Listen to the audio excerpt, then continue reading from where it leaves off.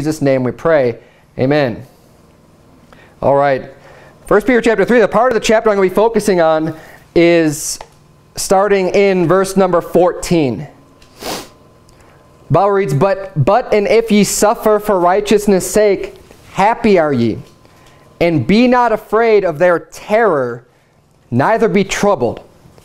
But sanctify the Lord God in your hearts, and be ready always to give an answer to every man that asketh you a reason of the hope that is in you, with meekness and fear, having a good conscience, that whereas they speak evil of you as of evildoers, they may be ashamed that falsely accuse your good conversation in Christ. And the subject matter I'm going to be preaching on this morning is being ready. Being ready. That verse 15 says that we need to be ready always to give an answer to every man that asketh you a reason of the hope that is in you, with meekness and fear. See, and in the verse before and the verse after that, it's talking about being persecuted. It's talking about people persecuting. It says, if you suffer for righteousness' sake, if you suffer because you're trying to live a righteous life, because you hold to the views of the Bible, you say, no, this is wrong, this is a sin. For example, which is real popular, or not popular, but common today, I guess you could say, is, you know, Christians who stand by the Bible that say homosexuality is an abomination, God hates it, it deserves the death penalty according to the Bible, that this is something that in today's society, if you just say that, they know you're a Christian, and you know what, I just believe every word of God, this is what God's word says, and I believe it, you will get attacked, and you will get persecuted. And hey, the Bible says, if you suffer for righteousness' sake, happy are ye. Don't be afraid of their terror. Don't be afraid of them, you know, calling you all kinds of names, and bigots, and hateful, hate monger, all these other things that they like to throw out at you. And try to demean you and terrorize you just because you believe what the Word of God says. And it's in black and white. I mean, it couldn't be any more clear how wicked, you know, different sins are. Adultery is another one. I mean, there's lots of sins, but the one that's the most, that seems to be hitting the headlines the most these days is the homosexuality, because it's been so accepted in our culture and our society that you will, you know, people will come down on you very hard. The world will attack you if you hold to these positions, and people know that. And of course, we are lights to shine in this world, that people ought to know where we stand on things, especially these important issues. But he says, you need to be ready always to give an answer to every man that asketh you a question of the hope that is in you. So, as you're being persecuted, you ought to be able to defend your position from the Scripture, from the Word of God. Now, everybody's in various stages of growth as a Christian. You learn different things, and not everyone's always able to turn to the chapter and verse and say, see, the Bible says exactly right here. But that's what we are supposed to be able to do. You may not be there yet, but we need to be ready. You need to be ready. The more you learn, the more you grow, you need to be ready when people ask you, well, why do you believe that? Why do you think homosexuality is a sin? Why do you think it's so bad? I mean, the Bible says we're all sinners anyways, or why do you think that's so bad? Be ready. And that's just, I mean, obviously that's just one issue, one topic I'm bringing up. There's lots of issues, there's lots of things that we believe that the Bible preaches and teaches. There's a lot of things the Bible teaches that are not common, that are not popular today, that people will look at you maybe sometimes like you have two heads. You know, I mean, well, for example, we started off reading this chapter, and it said in verse 1, likewise, ye wives, be in subjection to your own husbands. That's not popular today. That's not popular preaching. That's something that, you know, with the women's lib and everything else. It's no. You know, it's equal. You know, the woman has the same voice as the man, and that you are both in charge of. You know, that's not the way that the Bible says it. The Bible says, let the wife be in subjection to her own husband. That's what God's Word says. And I'm not ashamed of God's Word. God knows what's right better than the liberal world out there will try to tell you about what's right and wrong. I'm going to stick with God's Word. He knows what's right. But see, it's one thing to say, well, yeah, I think the man should be the head of the household. But when people challenge you and say, well, why? Why do you believe that? We ought to be ready to give an answer and say, well, because in 1 Peter chapter 3, God's Word tells us, likewise, ye wives, be in subjection to your own husbands. Now, what I'm probably going to be focusing the most on today, there's a lot of issues, there's a lot of doctrine that we ought to be ready to defend. And you know, here's the reason why we ought to, one of the reasons, besides that the Bible tells us that we ought to be ready, is that when you're not able to articulate a good reason, people will just automatically think you're ignorant. They'll think you're brainwashed. They'll think you're stupid. And just, oh, that's just another one of those bigoted Christians.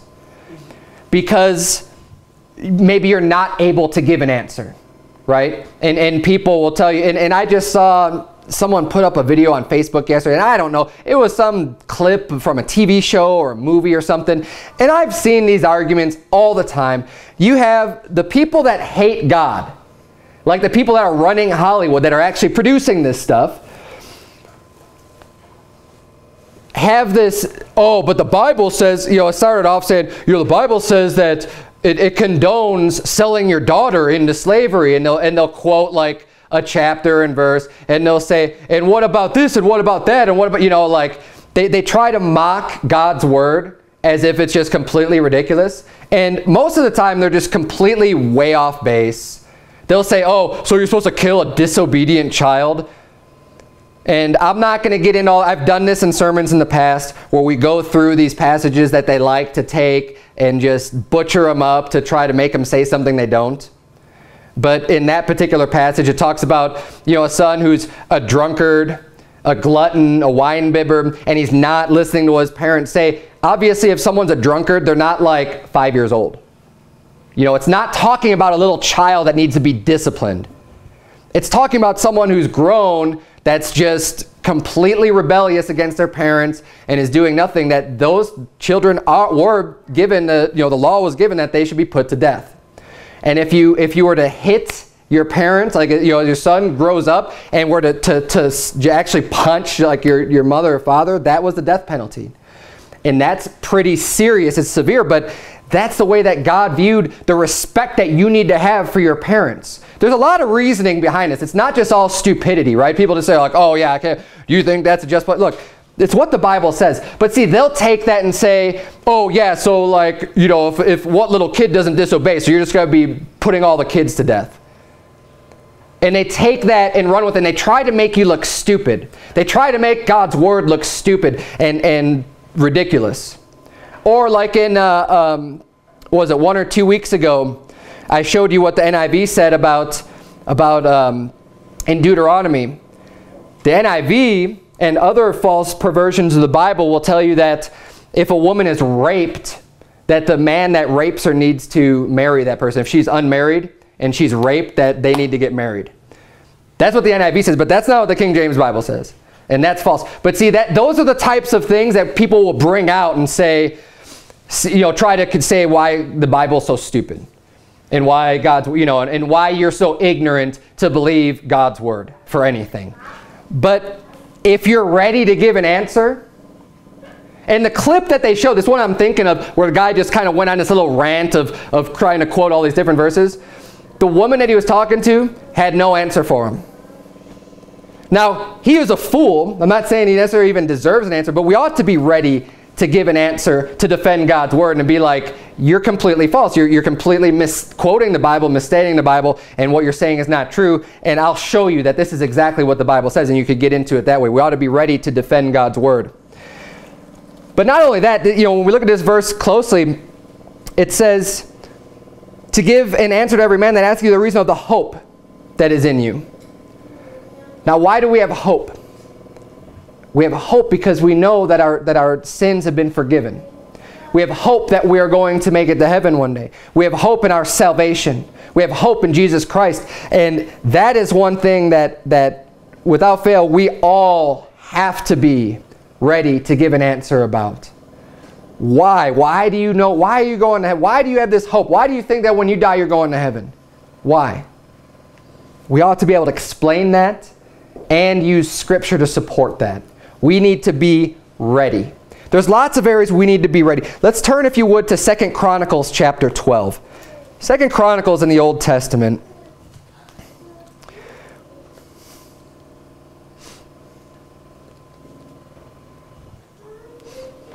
There's a lot of big books. If you go kind of, I want to say like halfway between the, Genesis and Psalms, you're going to have 1st and 2nd Samuel, 1st and 2nd Kings, and then 1st and 2nd Chronicles. When you find any of those books, you're getting close. We're going to be in 2nd Chronicles and chapter 12. So we need to be ready.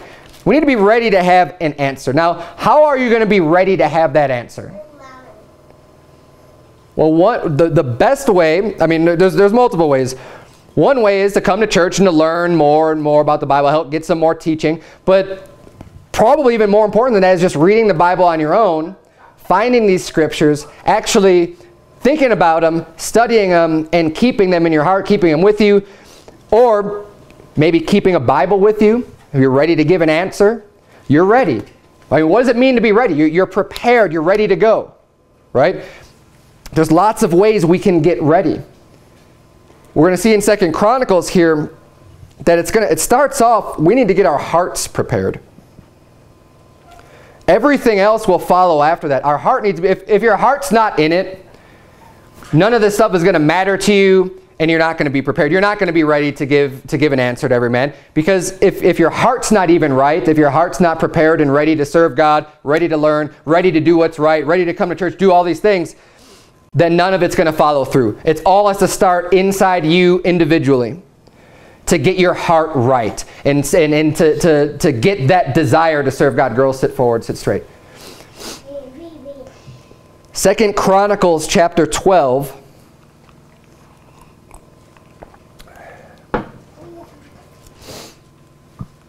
Verse number 13, the Bible reads, "So King Rehoboam strengthened himself in Jerusalem and reigned. For Rehoboam was 41 years old when he began to reign, and he reigned 17 years in Jerusalem, the city which the Lord had chosen out of all the tribes of Israel to put his name there. And his mother's name was Naamah, an Ammonitess. And he did evil because he prepared not his heart to seek the Lord." So we see here, this is Rehoboam. He's the son of Solomon. We had King David, then King Solomon reigned, and then Solomon near the end of his life turned away from God. He had all these strange wives. He had 700 wives and 300 concubines, and he built these altars unto false gods that they worshipped because he married these heathen women that God told him he was not supposed to do, and the king's not supposed to multiply wives, but he disobeyed that.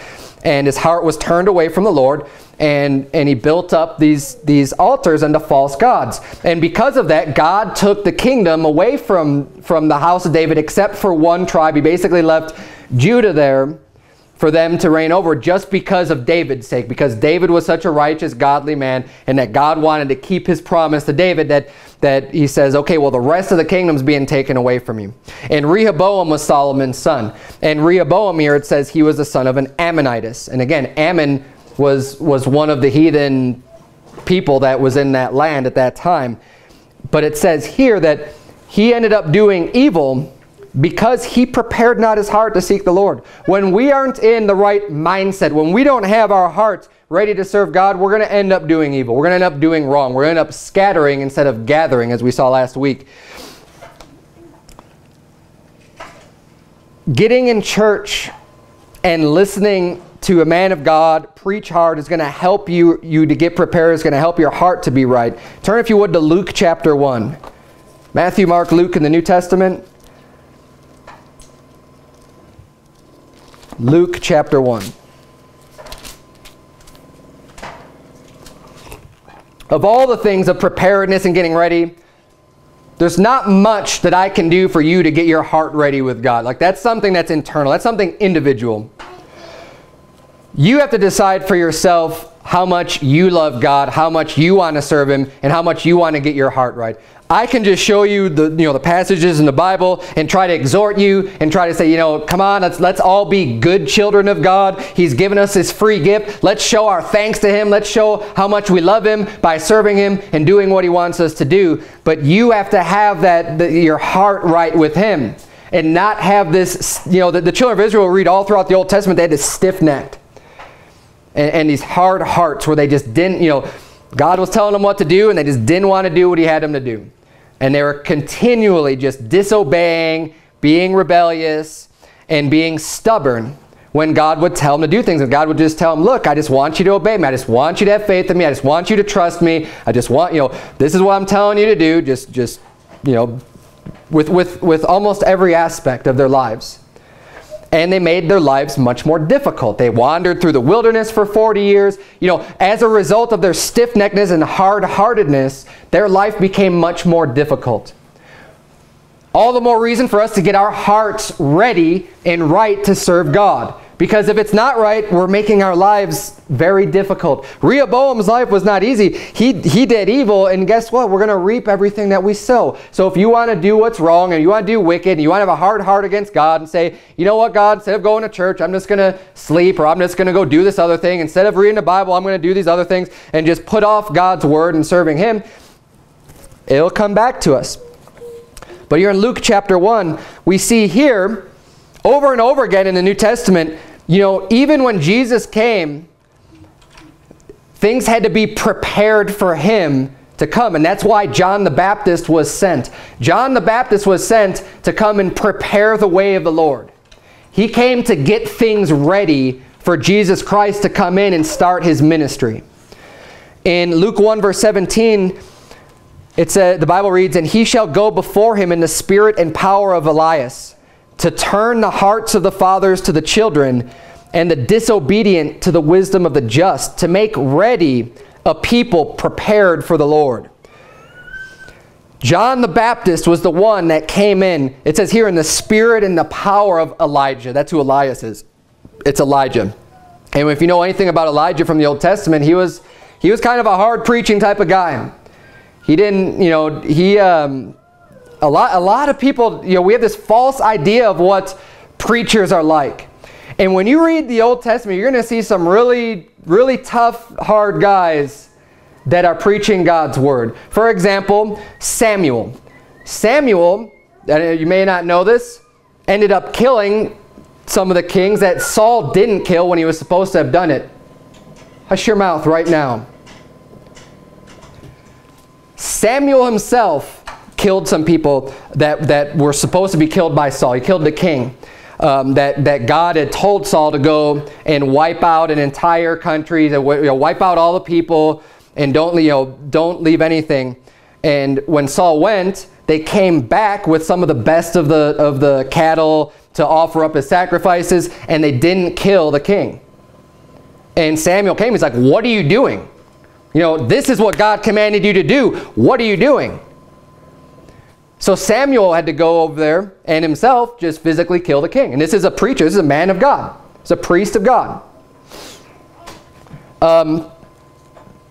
Elijah was another one. Same thing. He had all Elijah was the one that was offering up. He said, "We're going to see who God really is." He says, "Let's get all the prophets of Baal together." And because Elijah felt very alone, because no one was really serving the Lord, and it didn't seem to him like anybody was at all. And there's all these false prophets out there, and he says, we're gonna make this right now. You get your bull and you dress it, but you can't put any fire under it. And you do whatever it is you need to do. Call on the name of your God. And he says, the God that answers by fire is God. So they're over there, they're cutting themselves, they're chanting, they're jumping up and down, they're doing all this stuff. And of course, they're serving a God that is not God. That is not a real God at all. So everything they're doing is in vain.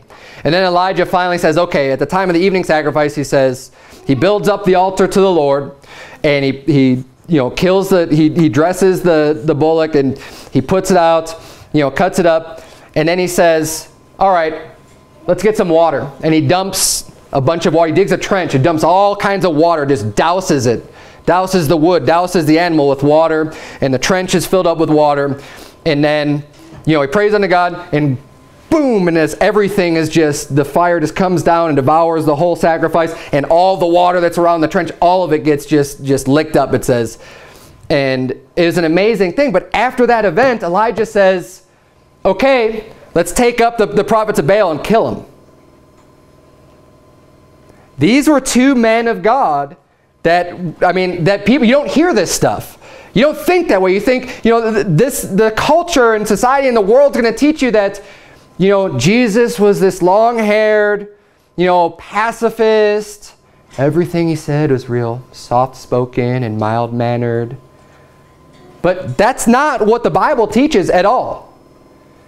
The Bible, when Jesus asked his disciples, says, "Who do men say that I am?"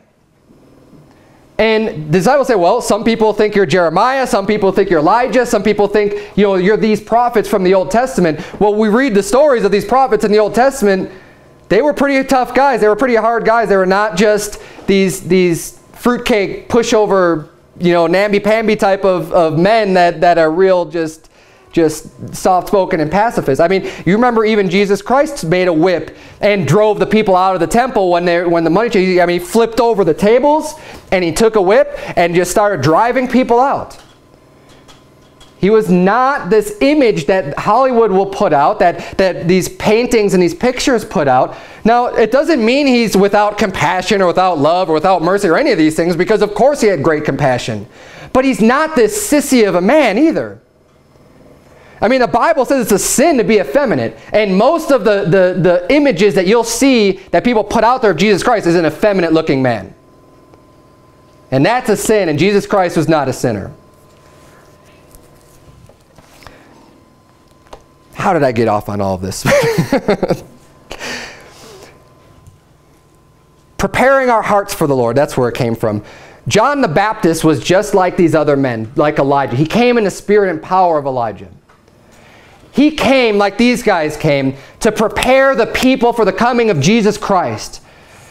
One of the ways that we can get our hearts ready is by getting into a church where you have a man of God who's not this effeminate person who's just real soft-spoken, but someone that can help you get your heart prepared for Jesus Christ. By preaching the way that these people did, by teaching the things that they taught because they're in the Holy Scripture, by getting you ready the way that John the Baptist was getting the people ready for Jesus. These are all things, and what happens, there's a lot of power, there's conviction in the preaching. There's, the Bible says, in Isaiah to preach and to teach to show the people their sins. He says, cry aloud. He says, spare not to the preacher. This is what you need to do. You need to cry out against this stuff. You don't need to hold back. Spare not. He says, stamp your foot, whatever it takes. Get these people to understand their sins, that this is a big deal, that this isn't something you just look over. We need this type of preaching and listening to this stuff. I needed it. As I started to grow in the Lord, I still need it. This isn't something that I'm just above and beyond. We continue to need these things. They need to be brought down to our level, and we need it's a combat against what the world is trying to throw at you. It's a counterbalance, and it needs to be just, sometimes just in your face, just like, look, this is, wake up, you're sinning, you got to get right with God. We got to get ourselves right. And that'll help you to get your heart prepared and just get prepared in general for the Lord. Turn, if you would, to 2 Timothy chapter number 2.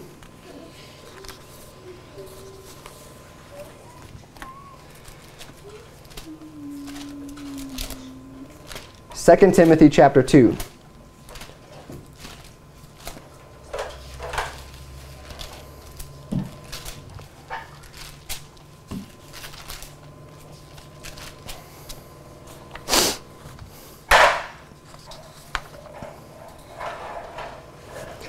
Being ready to serve God, part of getting ready to serve God is going to be getting the sin out of our life.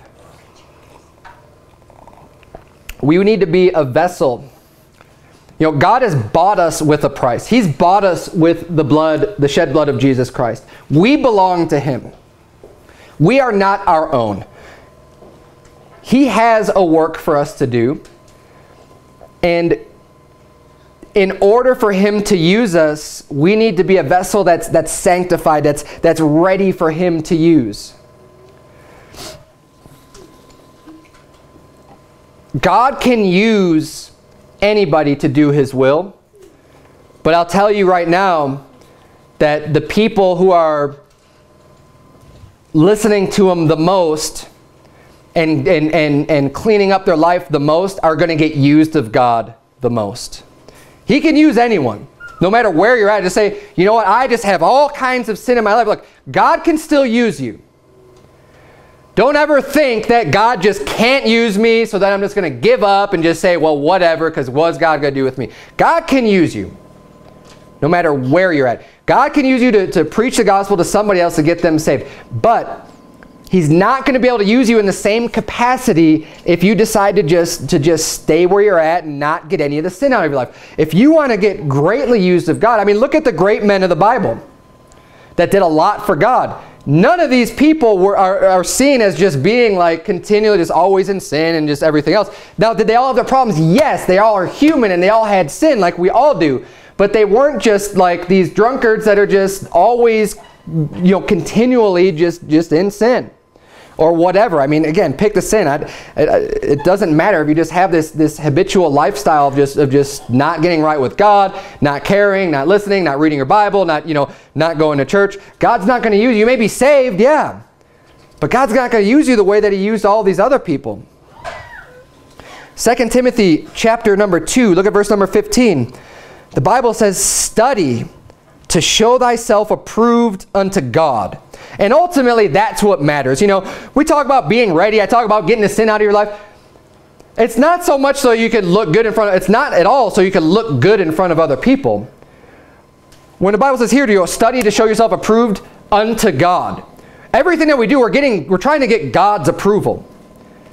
Which is even better, because if we're trying to get man's approval, guess what? The standard's going to be a lot lower. God sets the standard really high. So if we're going to try to be approved unto God, then our standard needs to be very high for ourselves. We need to try to gauge ourselves against God's holy word. So it says here, study to show thyself approved unto God, a workman that needeth not to be ashamed, rightly dividing the word of truth, but shun profane and vain babblings, for they will increase unto more ungodliness. And their word will eat as doth a canker, of whom is Hymenaeus and Philetus, who concerning the truth have erred, saying that the resurrection is past already, and overthrow the faith of some. Nevertheless, the foundation of God standeth sure, having this seal. The Lord knoweth them that are His. And let everyone that nameth the name of Christ depart from iniquity. But in a great house there are not only vessels of gold and of silver, but also of wood and of earth, and some to honor and some to dishonor. If a man therefore purge himself from these, he shall be a vessel unto honor, sanctified and meet for the master's use, and prepared unto every good work. So he's talking about two types of people. So you know what? There's some people that are there, they're going to honor and glorify God, and some people that don't. And he was referring up a little bit earlier about people who are speaking profane and vain babblings, and he names Hymenaeus and Philetus. And he says, look, if you're listening to these guys, it's just going to increase unto more ungodliness. We need to stay away from that false doctrine and these false teachings, the profane and vain babblings. And we ought to be vessels unto honor, not unto dishonor. So if we purge ourselves from the false prophets, if we purge ourselves from our own evil, wicked works, then we will be a vessel unto honor. And it says sanctified and meet for the master's use. That means we're ready for God to use us. Prepared unto every good work. Verse 22 then continues on being prepared to every good work. Flee also youthful lusts, but follow after righteousness, faith, charity, peace, with them that call on the Lord out of a pure heart. But foolish and unlearned questions avoid, knowing that they do gender strifes. So it's saying flee these youthful lusts, the lusts of your flesh that's going to drive you into sin. We need to get away from that in order to be greatly used of God. We need to be more concerned with being righteous, doing what's right, having faith, having charity where you're concerned about other people. You have this love to help other people. Peace with them that call on the Lord out of a pure heart. This is how we get ready and we're able to be used of God. Now, I'm going to focus on being prepared and ready to give the gospel to someone, because this is something that's going to be very relevant to all of our lives individually. And, I go on and on about sin sometimes, but this is what I want to make sure that everybody in this room is ready to do. there are opportunities that arise sometimes to give the gospel to people. If that opportunity were to arise for you, let's say there's someone that you really cared about and for a long time you've been separated by distance or whatever, you haven't talked to each other in years, but now all of a sudden that opportunity just falls in your lap. You have alone time with a person that you love, and maybe that there's, it may be the only time you're going to have to ever get to talk to this person about Jesus Christ and about being saved. Are you ready? Would you be ready to give the gospel to that person? Opportunities to give the gospel come up when you least expect it sometimes. Now, obviously, we go out at regular times, regular intervals. We go out and we preach the gospel to every creature. But sometimes opportunities arise.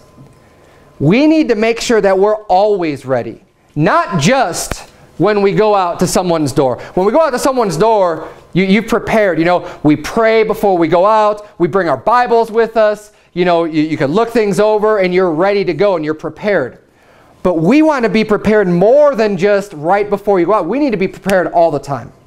So what are some ways that we could be prepared? Well, one is having a Bible with you. Right? I mean, if you don't have, and that could be multiple ways that you have a Bible with you. You can have a physical book, right? The Bible, like I'm holding in my hand. But these days, even with technology, it's so much easier. We were talking about this before service. You can have a Bible on your phone. So if you have your phone with you, you can make sure you have the Bible with you also at all times. But even a better way than carrying the book or having it on your phone is to have it right here. If you have Bible verses right here, you are ready to quote God's word and to get somebody the gospel no matter where you are. There are instances where I've forgotten my phone. There are times when I may not have a Bible handy. Now, I'll tell you what, as far as the Bible goes, I have Bibles in my car. I have Bibles in just about every room of my house. I usually have a pocket Bible. I don't today, but I have a little pocket New Testament that I carry in my pocket. These are steps that I've taken to make sure that I'm ready. Sometimes you may end up somewhere stuck. You go to an appointment and you're stuck. There's times then to read the Bible. There's times to do things that are going to be good for you, that are going to help you to be ready to be used of God. But giving the gospel, if you have a Bible with you, if you have, more importantly, even the scriptures memorized, even if it's just like 1 or 2 verses, hey, you're getting yourself ready. Now, I have a bunch of verses memorized. Every verse that I use to give the gospel to people, I have memorized. But you start with one. Start with John 3:16. But see, here's the importance too, and just real briefly on memorization, I stress, as we do with our Bible memory passages and stuff, every word being perfect. Because the Bible says that faith cometh by hearing, and hearing by the word of God. If we were to start to change God's word, that's not God's word anymore. We've messed it up. It's the perfect seed that gets planted in someone's heart is the word of God. That is the seed that goes in, that's sown in the heart. God's word is what does the saving ultimately. God's word is where the new life comes from. If we butcher it and just try to explain a generality of salvation, people aren't going to get saved from that. God's word is what's powerful. It's what's sharper than any two-edged sword, that's able to pierce even to the dividing asunder of the soul and the spirit. God's word has the power. So when we memorize, we make sure that we have every word of God in the right place, in the right order, because that's where the power is. And when we start just screwing it up and leaving words out or whatever, all of a sudden it no longer becomes God's word. So if you do decide to memorize, make sure you know it and just go over it regularly. And to be ready, if you don't use things, especially with memorization, you're going to lose it. Now, I haven't lost any of the scripture I've memorized on salvation. Why? Because I use it multiple times a week, all the time. I'm using these verses all the time. So I'm not going to, and actually that's why I gain more. So the longer I do this, I end up memorizing more verses that I like to use out soul winning because I'm using it. So to be ready to give the gospel, having a Bible with you, having scripture memorized, doing it more often is going to help you to be more ready. And one thing I like to point out too, and this has to go back to your heart of being ready and having your heart ready, is giving the gospel even on your mind. Oftentimes, you may find yourself in the perfect opportunity to give the gospel, but the thought never even crosses your mind. And then afterwards, you leave and you go, oh, wow, I should have given that person the gospel. And it just never even occurred to you while you were sitting there the whole time. If that happens to you, look, we need to change that. It ought to be at the forefront of your life. Having this desire to get people saved ought to be one of your number one main focuses in your life. And as I mentioned earlier, we have established time to go out soul winning. We have a set time. But the ultimate goal is not just to preach the gospel during these times. The ultimate goal is to be a soul winner all the time. 24 hours a day, you are a living, breathing soul winner for Christ. Fulfilling the role that He really has for us to do, to seek and to save that which is lost. It's the most important thing that we can be doing with our time. And that way, if this is the mindset that you have, you'll be looking for opportunities. You may be at a gas station, you may be at a grocery store, you may be wherever, but you're thinking, man, there's a lot of people that are lost in this world. The Bible says that wide is the gate that leadeth unto destruction, and many there be which go in thereat. Because straight is the gate and narrow is the way which leadeth unto the life, and few there be that find it. There's few people that are saved. Most people have a tendency to think in America that, well, there's all these different denominations, but they're all Christians and everyone's saved. No. No. There are few that are saved. And it's not because it's difficult, because it's really easy. But it's just because people don't have their faith completely in Christ alone and they're trusting in some form of works. The vast majority of the denominations out there that call themselves Christian are believing in a works-based salvation. But you won't even know that until you start talking to people.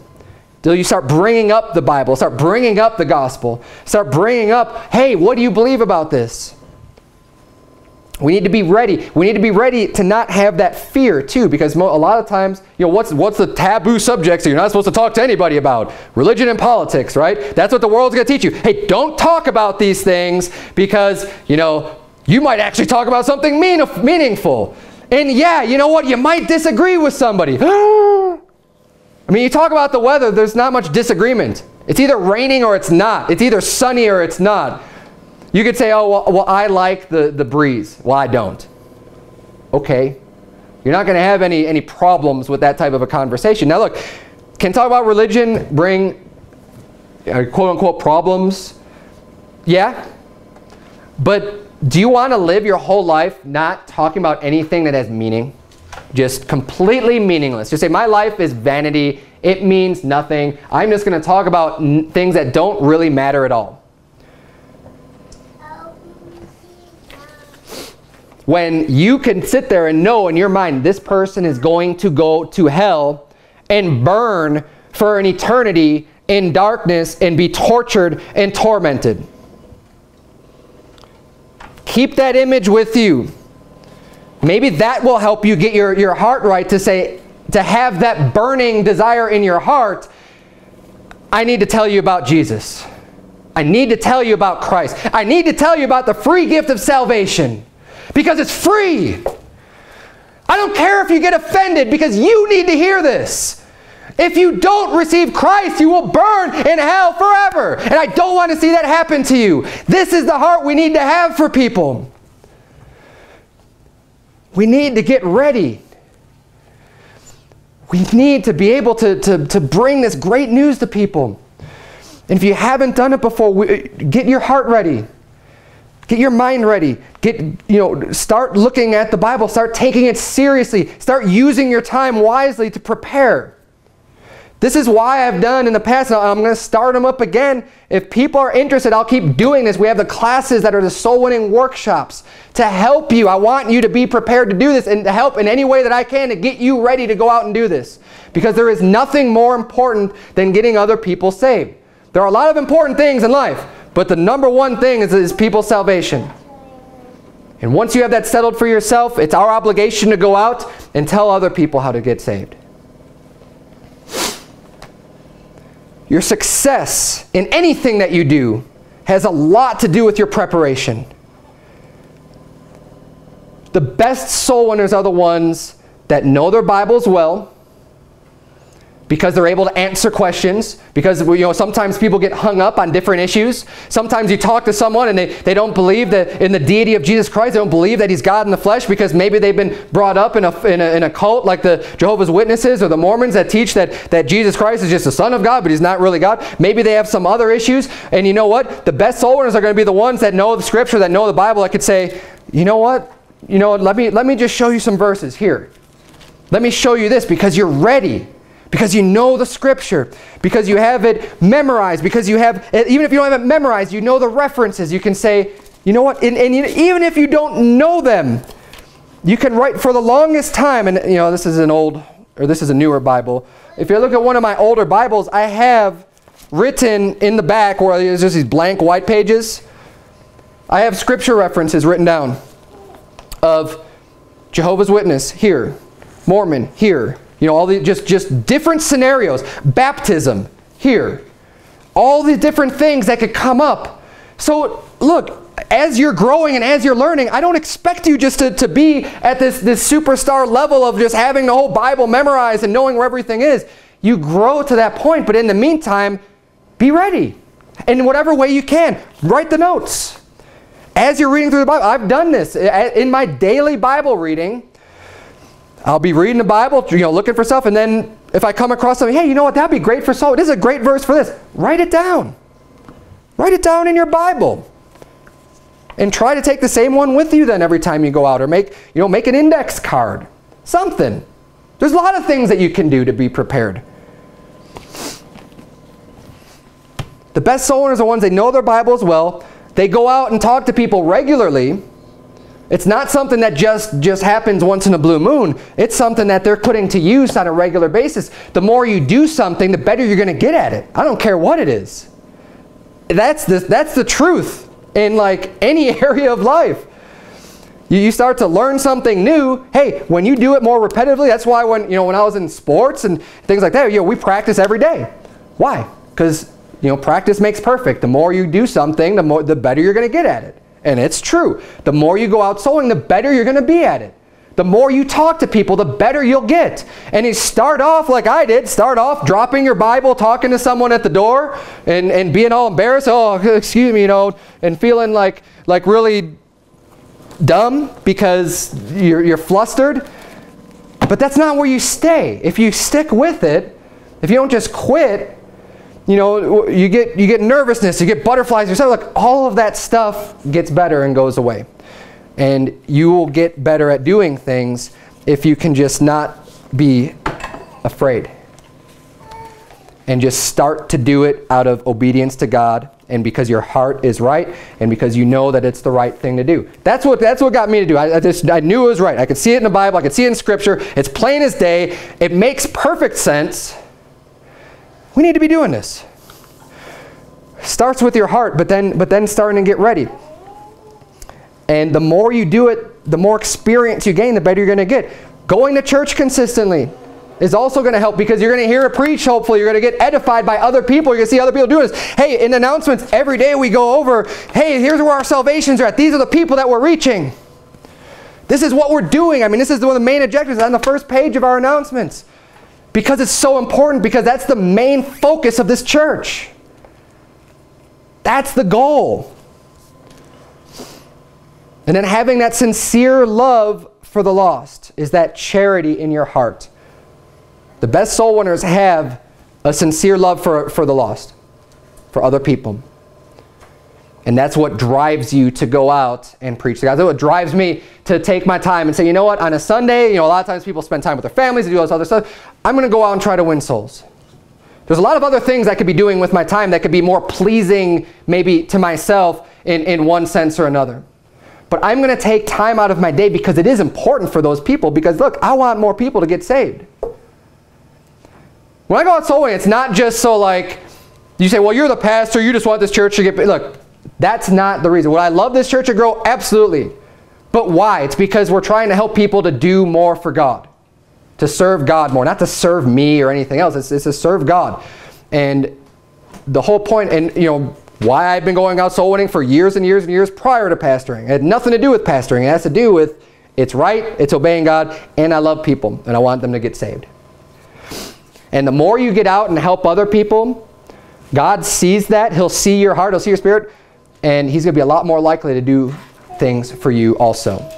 When you have that loved one, you know, when you're praying to God, God, you know, my dad, my brother, my sister, they don't know Christ.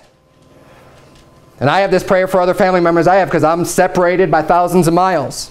I don't always have an opportunity to even talk to people. And even if I do, a lot of times they don't want to hear what I have to say because I'm their family member, because they don't take what I have to say seriously. That's another, but you know what? I pray for them anyways. And I pray that God, as I go out and preach to other people's relatives, as I go out and give the gospel to someone else's grandmother or son or daughter or nephew, God, please send someone else to my family. I'm going to help answer prayers over here. Please send someone else to answer my prayers. I know that God's going to be a lot more willing to listen to the prayers of the person who's doing that as opposed to the person who's not. And again, I'm not saying don't pray to God, but if you want to really get a hold of God's attention, think about the way with my children.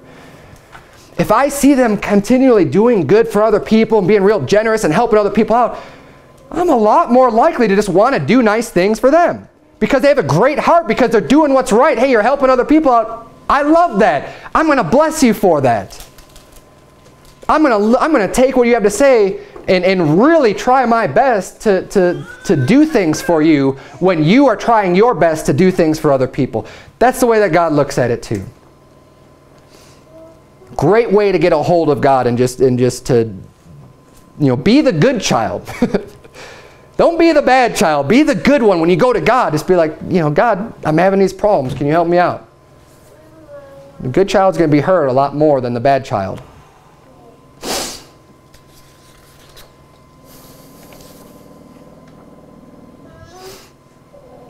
Turn, if you would, to Luke 12. It's the last place we'll turn this morning.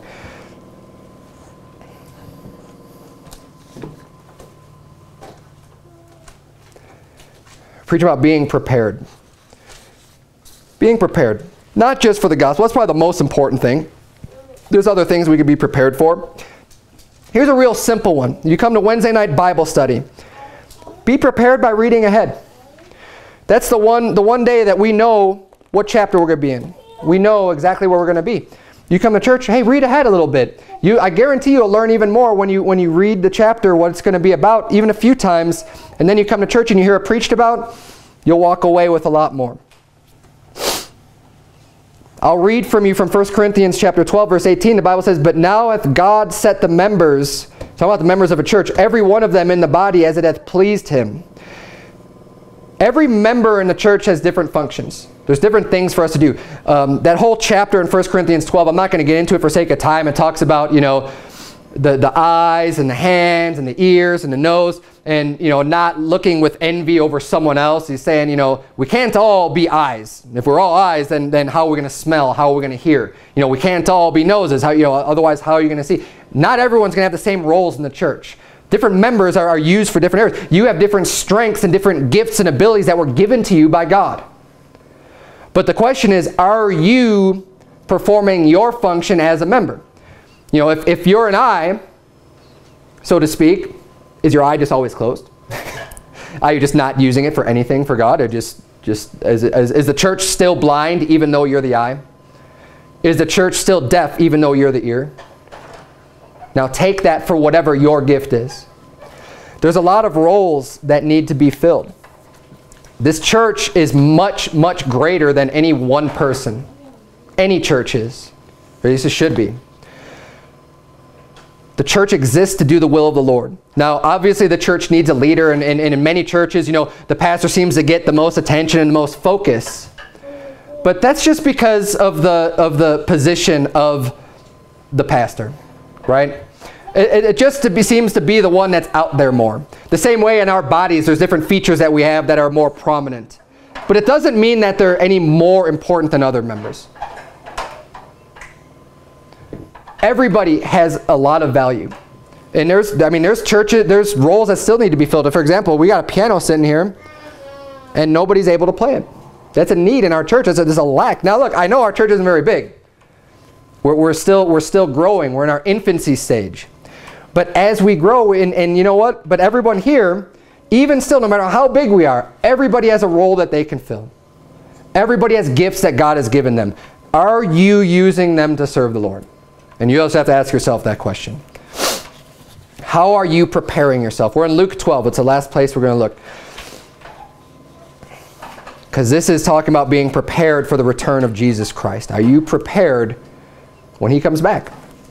Now, there's two ways of looking at this. Obviously, one way of being prepared is just making sure that you're saved. Right? And I think that everyone here has got that taken care of. If you're saved, you're prepared in that sense. But we're going to read in Luke chapter 12. We're going to see this parable here. And we've read this recently in the past, but we're going to look at it again in light of our preparation. Luke 12, look at verse 35. This was Jesus Christ speaking. He says, "Let your loins be girded about, and your lights burning. And ye yourselves like unto men that wait for their Lord, when he will return from the wedding, and when he cometh and knocketh, that they may open unto him immediately." You need to be saying, look, you need to be ready just when he knocks on the door, you need to be there immediately. Just open, just be there, ready, right, willing to meet him right away. Verse 37, "Blessed are those servants, whom the Lord, when he cometh, shall find watching. Verily I say unto you, that he shall gird himself, and make them to sit down to meat, and will come forth and serve them." It's a great blessing for those that are watching and waiting and are ready. They're prepared. Verse 38, "And if he shall come in the second watch, or come in the third watch, and find them so, blessed are those servants. And this know, that if the goodman of the house had known what hour the thief would come, he would have watched, and not have suffered his house to be broken through. Be ye therefore ready also, for the Son of Man cometh at an hour when ye think not." Then Peter said unto him, "Lord, speakest thou this parable unto us, or even to all?" And the Lord said, "Who then is that faithful and wise steward, whom his Lord shall make ruler over his household, to give them their portion of meat in due season? Blessed is that servant, whom his Lord, when he cometh, shall find so doing. Of a truth I say unto you, that he will make him ruler over all that he hath. And if that servant say in his heart, My Lord delayeth his coming, and shall begin to beat the men servants and maidens, and to eat and drink, and to be drunken, the Lord of that servant will come in a day when he looketh not for him, and at an hour when he is not aware, and will cut him in sunder, and will appoint him his portion with the unbelievers. And that servant, which knew his Lord's will, and prepared not himself, neither did according to his will, shall be beaten with many stripes. But he that knew not, and did commit things worthy of stripes, shall be beaten with few stripes. For unto whomsoever much is given, of him shall be much required. And to whom men have committed much, of him they will ask the more." God requires a lot of us today. We have a lot given to us. We need to make sure that we are ready to do the will of the Lord, that we're ready to do what he has for us. And ultimately, he's going to be coming back. We need to be able to face God when he comes back, so you could say, you know, "Well done, thou good and faithful servant." Don't you want to be greeted by Jesus Christ of him saying, "Well done, you did a good job," as opposed to, you didn't do what I told you to do. And the Bible talks here about people being beaten with many stripes. Who say, "You knew what I told you to do, and you didn't do it." And we need to make sure that we're ready. We're prepared. We're ready to serve God. You know, even in this church, I thank God for Brother Sebastian, who's been very faithful in helping. And the reason why I just bring him up is because in my preparation, you know, we've been getting prepared to have a baby. We've been doing prepared to do these things, and I need to make sure that the church is still going to continue to operate and be prepared. And he's someone that I've been able to rely on, that if I'm not here, he's going to be able to step in and fill a role. And we need to be able to look for that. Now look, I know the ladies aren't going to be able to step up and fill the role of the pastor. That's not your job. It's not your position. That's not what the Bible says. But there are other roles that maybe one person will be able to fill, and when they're not able to, you can step in and fill. There's roles that my wife fills that now she's not here, that you can step in and fill some of those roles. Okay, and a lot of it can just be simple roles. I mean, talking to visitors when they come in, just being helpful to people, doing things for other, there's a lot of things that we can do as a church in general together. But we need to make sure that we're ready. And the biggest thing we need to be ready about is giving the gospel. Let's bow our heads and have a word of prayer. Dear Heavenly Father, Lord, we thank you so much for your words. We thank you for the edification in your word, dear God. And I pray that you would please just stir up our spirits this morning. God, help us to have our hearts ready to serve you, that we have a desire for the lost, a desire just to be good children and to serve you, dear God. If we have that desire, dear Lord, it's going to be so much easier to be able to follow through with that then. If we don't have that desire, we're just going to end up doing evil, as Rehoboam did, dear God. But I pray that you please help us to get our hearts prepared, but not just stop with the heart and the desire, dear Lord, but follow that through with action, with actually taking a step in doing the things that you would have us to do, dear Lord. Help us to know what they are. Help us to take the time that's needed and to put the proper priority in putting time aside and say, you know what, this is important. I'm going to mark up my Bible. I'm going to make sure that I'm ready, that I have something with me all the time. I'm going to make sure that I know where to go if I have the opportunity to give the gospel to someone, dear Lord. Help us to not just sit here and then go home and change nothing. Help us to be able to leave today and to put things into action that we learn, dear Lord, that we wouldn't be forgetful hearers but doer of the work. In Jesus' name we pray, amen.